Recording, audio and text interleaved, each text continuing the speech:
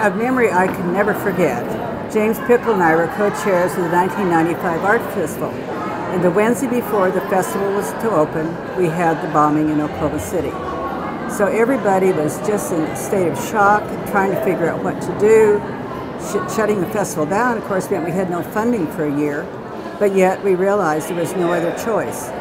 So we did that. But I must say, this city has the most wonderful volunteers, and the Arts Council staff, as always, was outstanding through all this.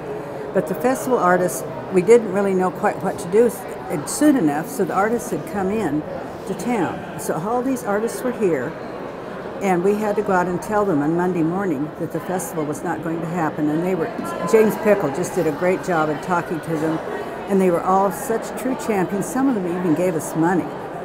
And we told them they could come back the next year. And our volunteers rallied around, the community rallied around, and we had people from all over the country give money to the Arts Council of Oklahoma City. I made a talk on NPR, and someone from Milwaukee sent $10,000. I mean, it just makes you feel so proud.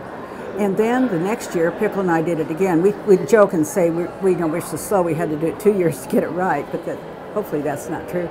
But anyway, everybody we called was delighted to do it again.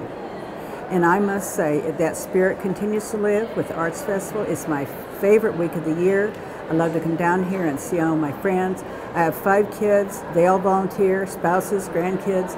And the year I was chair, there was a sign in headquarters that says, "Clean up your mess. Your mom doesn't work here." And one of my sons came in and said, "Oh yes, she does." So all the kids signed, and Pickle signed too. She's one of my kids. But I just want to say, Arts Festival is just a happening place, and I'm so delighted to be part of it. Thank you so much.